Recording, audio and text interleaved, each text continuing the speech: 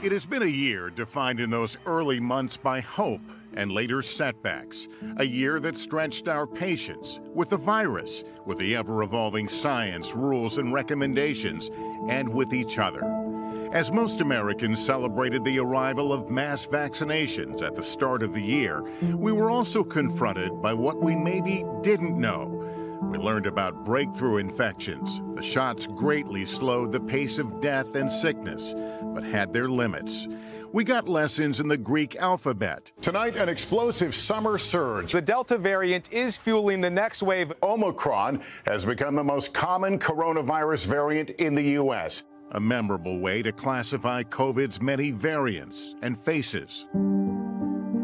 This year, COVID became a proxy for distrust in our institutions. The notion that we were all in this together still rang true in at least a literal sense in 2021. But so did individual notions of what, if anything, should be required of all of us at times of great peril.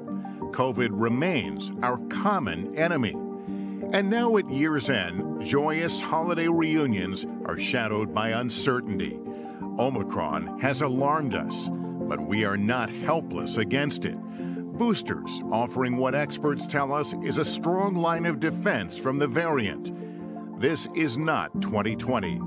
Yes, we are tired, but maybe this is a moment to take a break from our weariness, to bang a pot or cheer from the windows like we did in those early days of the pandemic, for the healthcare workers and scientists who are still engaged in the fight of their lives and the fight for our lives.